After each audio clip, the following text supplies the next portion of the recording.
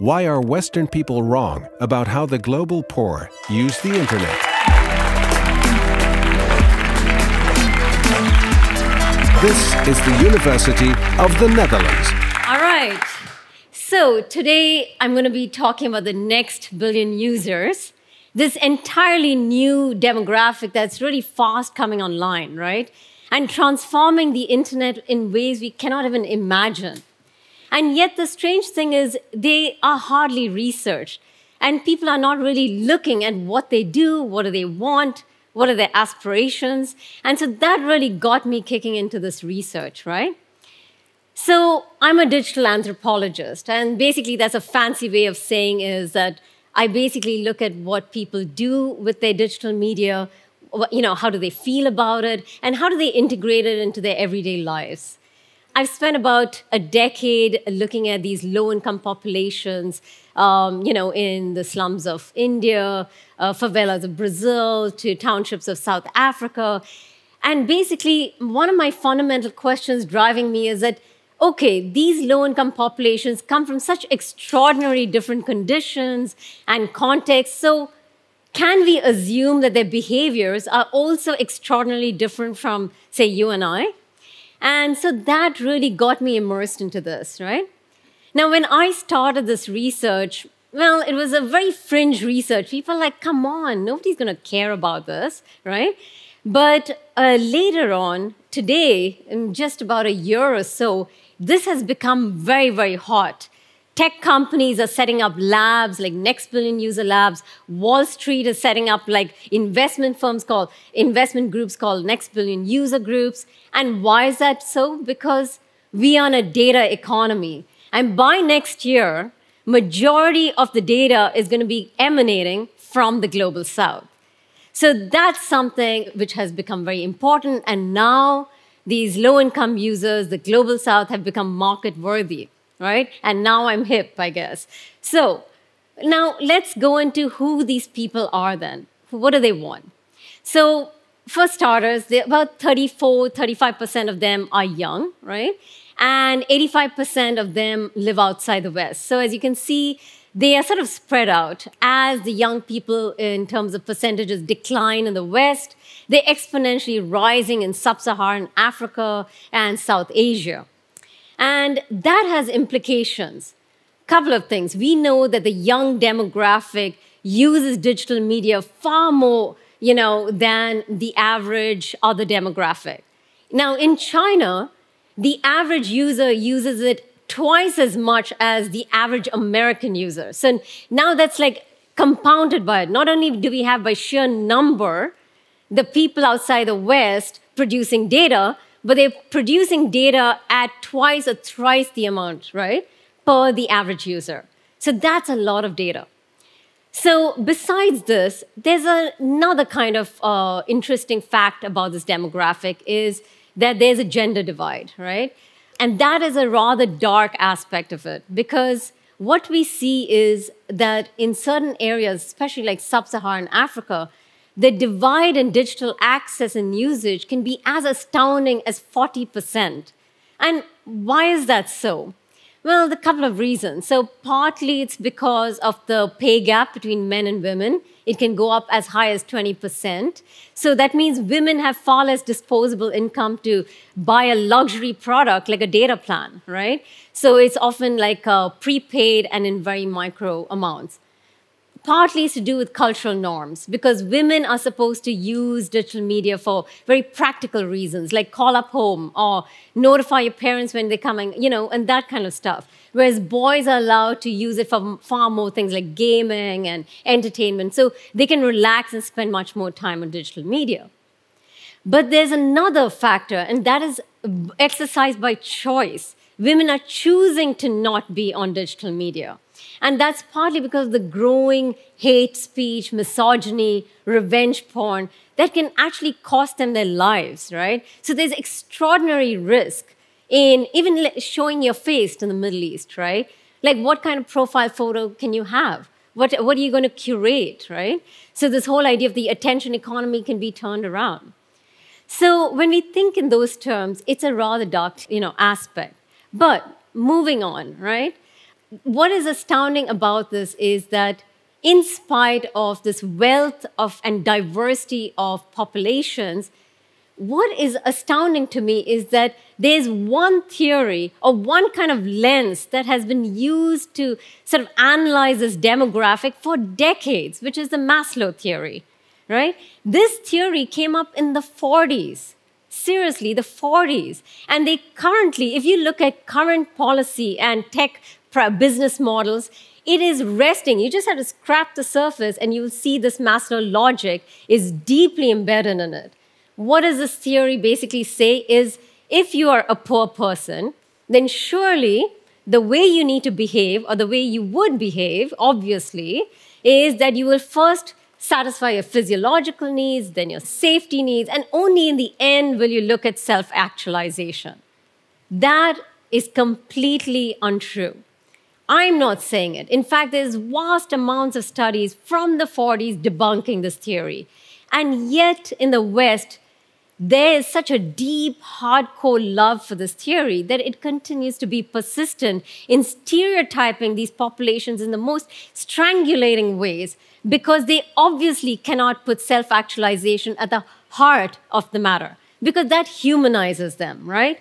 And so what I'm really inviting you to do is turn the pyramid around and put self-actualization, because that's the key way and the key motivation driving these users. So I'd like to talk about 3 myths that we need to dismantle if we are to really approach this as a global conversation, right? So the first is that the poor are very utility-driven, right? So they're more utility-driven than us. Now, the logic behind this sort of proposition is that, well-meaning organizations, people, institutions are like, look, these people come from extraordinarily poor circumstances. Their communities have failed, their institutions have failed them. And so what is going to happen is technology is going to swoop in and save them, right? You're going to have this new technology, now the mobile phone with the internet, and through this, farmers can check crop prices, women can check healthcare information, children can learn at last through the internet and learn English, and they can really overcome and pull themselves out of poverty. It's a beautiful story. But what do I find, and what does the data tell us? Is that after a decade of anthropological experience, and now we even have the data to prove it, right, is that majority of what people like them do online is very much like what you and I would do. In fact, 90% or so of the data is channeled for entertainment, gaming, pornography, socializing, just everyday kind of stuff. But the thing is, the reaction towards that is usually panic, moral panic that, Jesus, what are these guys doing? What a waste of a resource, right? And I imagine I can understand why that's so, because in fact, they're spending extraordinary amounts of their scarce income for this. But look, if you think about it a little longer, you will realize that it's extraordinarily actually rational. You would probably do the same. Because these populations are in extraordinary circumstances where, say, sometimes it can be extraordinarily mind-numbing, right? You're stuck in traffic for many, many hours. You're working in extraordinarily dehumanizing jobs in factories. You are unemployed. A lot of the youth in, say, Namibia, for example, more than 50% of them are unemployed. You're bored and your self-worth is getting low, and you need to escape. You need a channel where you can find yourself, you can express yourself, and remind yourself about your humanity. And so this has become a critical coping mechanism for them, right? And this is survival. So the internet is often the only leisure economy, and leisure is a survival technique. So a couple of behaviors. One can ask is that, are there online behaviors then kind of like our behaviors? So on one hand, yes, they do what we do, but in a different way. And I'll tell you how. So for example, friends, okay? Now I have a question for you guys. How many here would actually accept a friend request from a total stranger? Just 2? 3. All right. Not many, huh? So this is actually pretty valid, actually, that's pretty much dead on, because in the West, it is less than 4% or 2% of the population that would do that, right? Now, what if I told you that in the global South, it's often half to 2/3 of that demographic that would accept them, right? And why is that so? Because Facebook is the internet. It's rolled into being Tinder and LinkedIn and every possible need and, all rolled into one. Moreover, these guys look at themselves as global citizens, because just think about it.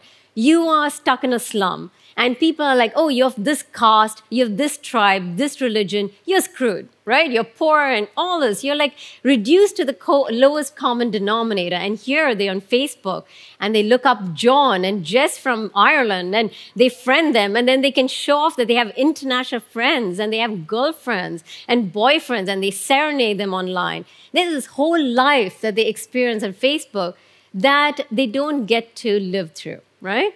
So it is very natural. So, or take, for example, the media industry. There's a lot of celebration that, look at this, Netflix is a major media disruptor. And it is. Netflix really disrupted the media empire, the cable television networks here in the US, undoubtedly so, right?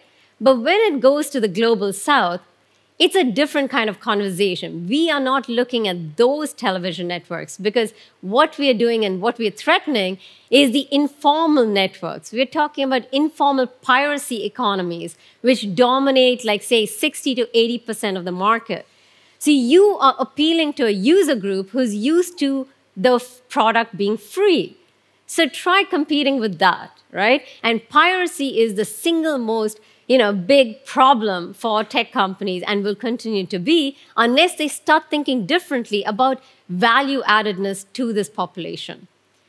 And porn, my favorite subject. So, here's a question for you, another question. How many of you do not watch porn? Interesting. Okay. Well, I like the, honesty here, right? So, look, there's a lot of panic about porn.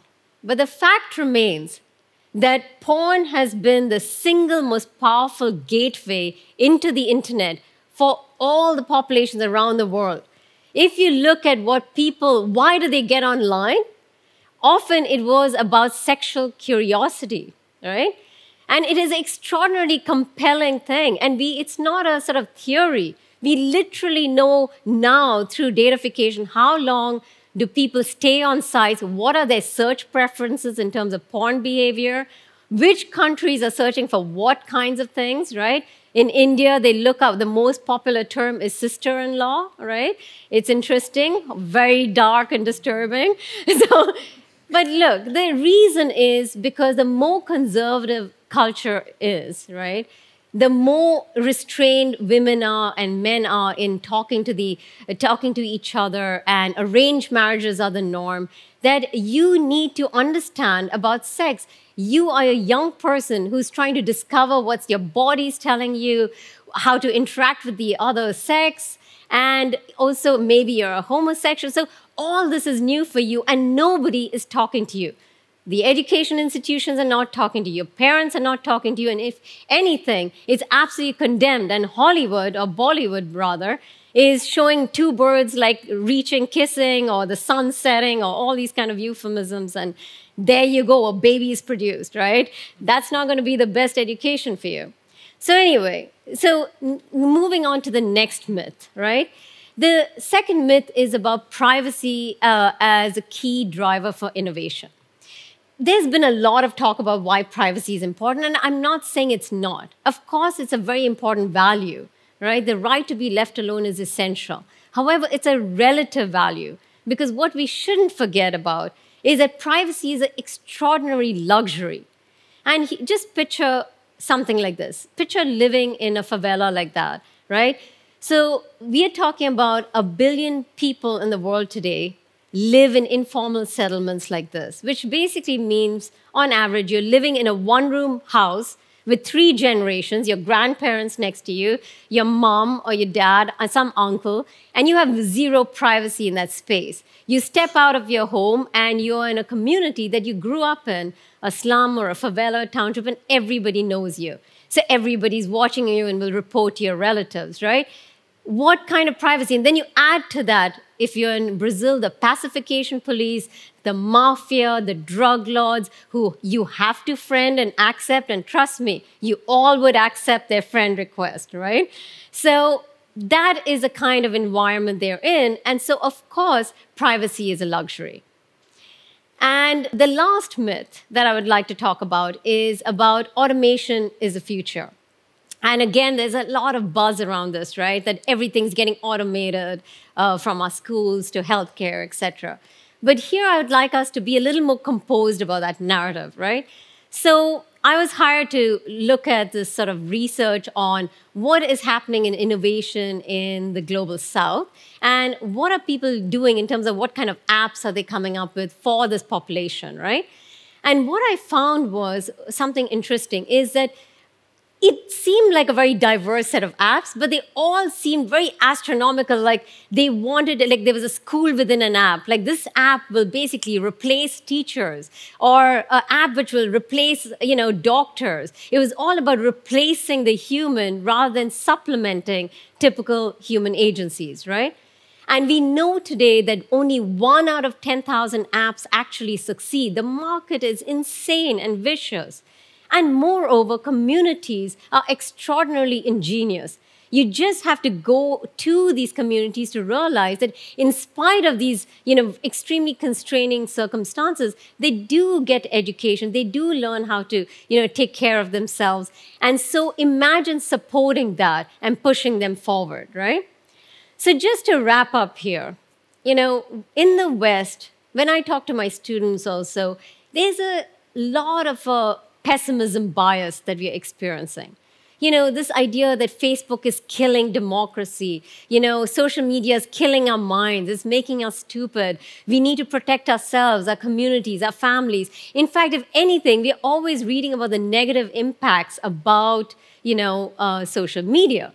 But what we need to also keep in mind, if we really want to have a global conversation about this, is that, there's an optimism bias in the rest of the world. We're talking about billions of people who are hyper-optimistic.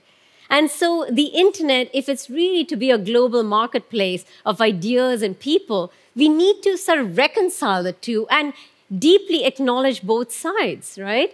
Because after all, we want to reform the internet. All of us do, right? We want to make it better. But you can't make something better that you don't love. So you need to remind yourself why you love these digital technologies for us to actually make a change. And that should be our starting point. Thank you for listening.